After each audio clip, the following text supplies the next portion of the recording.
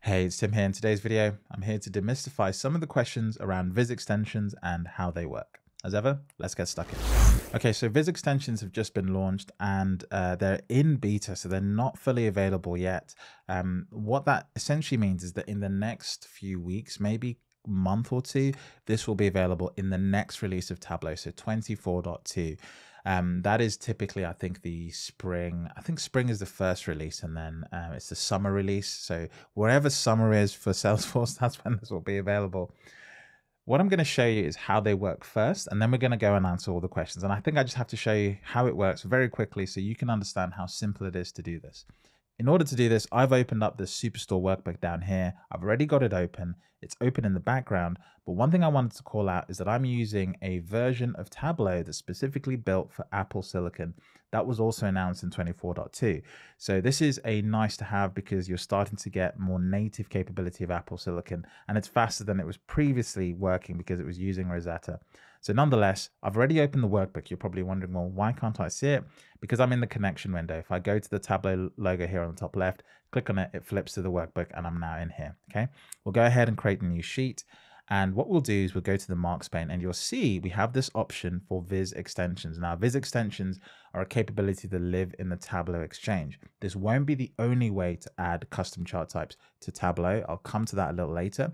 But fundamentally, we'll go ahead and select Add Extension, and it will open up this page. This will load up the visualizations that are available on the Tableau Exchange. I'll actually put a link so you can go see these on a website in the comments below, so you can just go and get stuck in and see what they look like. Now, once here, you have some filters on the left-hand side. You can see the chart types built by Tableau. They will be building more. They committed to that during the conference session about this, to sort of answer some questions about Tableau, handing over the keys to the domain to third-party developers to create freemium and premium stuff. That stuff is nonsense in my opinion, but nonetheless, you can see that Tableau are going to be building extensions themselves. There'll be free versions as well that are available here, built by third parties, and those third parties are mentioned in each of these. So you can see here, InfoTopics, La Data Viz, ActinVision, which is a bit of a play on Activision in some ways. Not original name, but hey.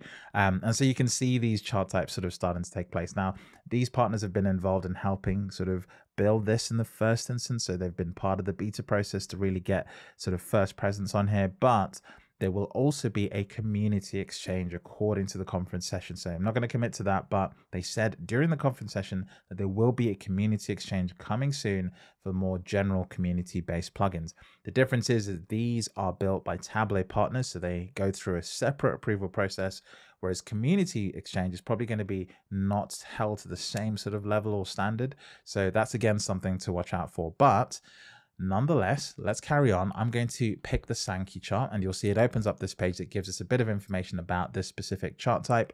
As we scroll down, you get a description and you get some other extensions by Tableau. It's not great that these aren't chart types. These are sort of what I would call accelerators. So the fact that these are showing here, when I'm here adding an extension specifically about charts, is kind of misleading. These are not chart types. These are templates, something else you can get on the exchange. But you get an idea of how this works. Now, if I just go back, I hit the back button. Let's go to a different extension here. Let's go to the tree diagram, which I used in my video. You'll see that each sort of developer has an opportunity to showcase their extension in their own way. So there's already a bit of a difference in how these are communicated. You can see here that Tristan and Jessica have actually sort of laid out their page slightly differently to Tableau's. And you can see that they've got a bit of information about them, where it's hosted. I'll come to this in a minute. And again, a description. And they've just been a bit more detailed about what you can do. And they've put a ton more links and they've put some social elements. They're just doing their marketing as you'd expect. But if you go to the bottom, you can now see that you can see more chart types by the same developer. So this does make more sense in this context. It just feels like the previous page sort of hasn't really been configured properly. But here, this makes total context. So they've got a B-swarm, a stream graph, a network, and a radial Sankey. If I go back one more, let's go look at info topics as an example, just for fairness, because I know someone will say something about that. Power KPIs, which is a capability built by them. If we go down and look at this, you'll see that it's also referring to theirs. So really contextual information. Now, this point about where it's being hosted is super important. Essentially, there are two types of extensions. There are sandbox extensions and then network connected extensions. The sandbox extensions are hosted by Tableau and are therefore offline They live in AWS and are simply called on from Tableau when they're needed. They don't need any call out to the internet to do anything. Network connected extensions call out to a specific service. You can see here the developers are telling you where that capability is hosted. So these developers are hosting the extension and making it work. So if we go back, let's just go back to the Sankey. Let's use Tableau as an example. When we go ahead and open this, you'll see that it doesn't have that capability of where it's being hosted because it's sandboxed. So that's a couple of things you have to get through mentally and sort of just try and understand what your company policy is going to be about that. Server admins will be trying to dig into detail for that. And I think there's a lot of good questions being asked from conference. So go ahead and check out those sessions. But let's get to the meat of this. Let's actually open up the Sankey and start building this properly. So let's do this. And by the way, when I did that, nothing happened. It was very quick. It was very native. The way this has been designed is that the Viz extensions are calling standard elements of the visualization API that Tableau uses, which means everything you'd expect from a visualization like actions, filters, interactivity is just going to work the way you'd expect. The developers are hooking into those APIs to bring in Tableau into their chart types. So because I've built a Sankey, I've selected Sankey here, what we can do is go to Superstore. We can choose a simple one. I've done a demo of this before. If you haven't seen it already, I'll bring category, I'll put it on level. You'll see the first one appears. I'll bring product name, I'll put it on level again. And it has a little bit of a think process. This is a beta, this is not live yet. So what I'll do is I'll maybe put subcategory on there. I think I maybe put too many items. Yeah, I put too many items and it was proving difficult to render. So that's my mistake. That's not a product issue. But you can see here, very simple. It's Sankey. It's not showing much because I've just put in 2 items from the same hierarchy. Let's swap in subcategory segment. There you go. It starts to come to life. And maybe we can put in region as a third element. Let's put that on level again. And you can see this is working as you'd expect. The interactivity works just exactly as you would want. As you click on these, everything sort of linking out, and you start to be able to get the relationships and everything working quite nicely. It's exactly what you'd expect. So super simple. That's one extension set up. Now, one of the other things you'll notice is to format the extension. There's this new capability here, and that actually opens up what is a mini browser window, and you can go off and format the extension. Now, in this one, there's only one formatting capability, so I can change the width, and you can see it changing ever so slightly, but that's essentially it. Nothing sort of crazy, just very simple. Now, if we go back and we choose a different chart, let's go ahead and do this. And I'm going to do this in Flow. I've built a Sankey here. What I want to do is see, can I convert this to a tree diagram? So I'm going to go here, I'm going to select tree diagram. We're going to select open, and you'll see that it just resets. So the workbook contains the following network-enabled extension. That's the official term, which is a web-based application that expands the capabilities of Tableau to allow this extension to run. Select OK, and you can go ahead and select OK, and now you're pretty much done. Now, in doing that, I didn't change what was on the visualization. It took the dimensions that I previously had, and it's ported them on here. In the previous setup, I hadn't put any dimensions or anything. It was just there. If I go back, it's not going to open up that other page. It's going to go back to the previous visualization. And you see here, we haven't got any sort of volume. So let's put sales on link, and you'll see that the proportions start to change. And now we have a little bit more of a genuine reflection of what a Sankey is. And so I'm going to go back to the drop down. And in this particular case, I'm going to go ahead and add an extension. Small bug there, it didn't actually add the tree diagram for some bizarre reason. So let's go ahead and add it again. And you'll see that it should just change this again. Let's go ahead and hit OK. It should just change this to reflect what's going on now. Annoyingly, it's put sales on the end sort of outer element. We don't want that. What we actually want it to do is put that sales on size. So maybe a little bit of work to be done on how it transfers dimensions and measures, but you can see that it's just working. And again, if I open up the formatting capabilities, well, this has different formatting options because of course you can do a lot more. So if we go down here, select vertical, you can see you can change the design. It's really, really fast. And this is genuinely as fast as you can see me working here. I'm not sort of pre-rendering anything. I'm just customizing this, making it work exactly how I want. And you can change sort of a lot of detail here. I'm really impressed with the level of detail developers have put into some of these, because these don't have to be sort of standard options, but the fact they've put them in means they use Tableau. They know what people are going to want to do with this. So I can create something really impactful here and, you know, just be on with it. So there we go. We've got a chart now. How does this interact with Show Me? Yes, you guessed it. I hate Show Me. I've made a video about how you shouldn't use Show Me, but for those who use Show Me, you probably want to know, well, can this just transfer to another chart type? So let's go to Show Me here on the right-hand side, select Show Me, and let's see, oh, what happens if I make this a tree map? Well, Tableau translates all of that and it just works. Now, annoyingly, Show Me doesn't have any of those Viz extensions, so you can't sort of simulate the other way around where you can go from this tree map to another chart very easily. But you can just go back, and again, it remembers all those settings and where things were, and you can just go back to your chart. So really full capability of what you can do. Now, if I go to a dashboard, let's go over to my overview, because this is probably the easiest one. I'm going to say I don't like this chart here. I'm going to get rid of it. I'm going to delete the worksheet because I don't want it. And we're going to bring in sheets. Which sheet was that? Was that sheet 17? Yeah. There's a little bit of a caching issue. You can see this diagram is not updating. So if we just go ahead and bring that here at the bottom, we'll see that sheet 17 does come in and it's a really awful sort of spacing problem. So let me just fix this. Let's just get this sort of working. And yeah, this is where sort of layout is sort of just so frustrating in Tableau because oh God, I'm gonna have to fight with layout containers here. Why is this not working as I expected?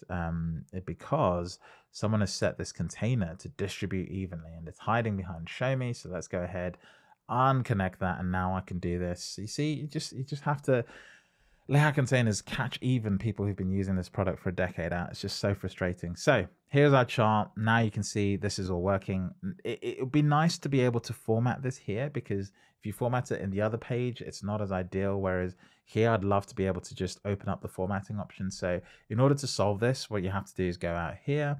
And what we'll do is we'll change the nodes, we'll change the size, we'll change the smallest one right down, and then we'll do this. So it's a little bit more spacious. Notice I don't have any controls to sort of control how labels overlap, so you can show them all or hide them all, but you can't do sort of the middle one. So that's sort of frustrating. So I don't know if that's a Tableau thing or a developer thing, but it would be good to have that thing where if you have too many labels, it automatically hides them. That would be a really nice addition. So if I leave them all on and we go back to our overview, you can see that it's kind of worked, but it's not sort of perfect. So you do have to sort of play around with these quite a bit and just make sure you're customizing them. But fundamentally, it's a really good capability of Tableau. Now, I've shown you this. The worst thing you probably want to see is this filtering. So if I go ahead and do this, yes, absolutely. It just works. It just works exactly as you expect. You don't have to do anything funny or anything, no hacks, basically. It was really funny in the session that they called out my thumbnail to the video that I did about hacks and how much I hate them.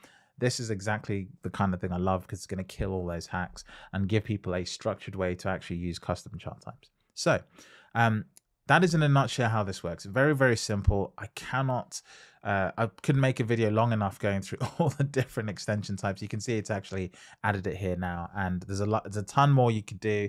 If I go ahead and look at this, it's sorting them in a very bizarre order. I think it's just in order of how they appeared. So you can do a ton of different types of chart types, a ton of different chart type of sort of capabilities that get enabled. It seems there's only probably 3 developers here really sort of pushing it. So Actin Vision, La Data Viz, and Info Topics are really the only developers that have sort of pulled through with this. And they're the developers maybe that have actually sort of been part of this wave before. Some of these have had these capabilities built outside of Tableau before.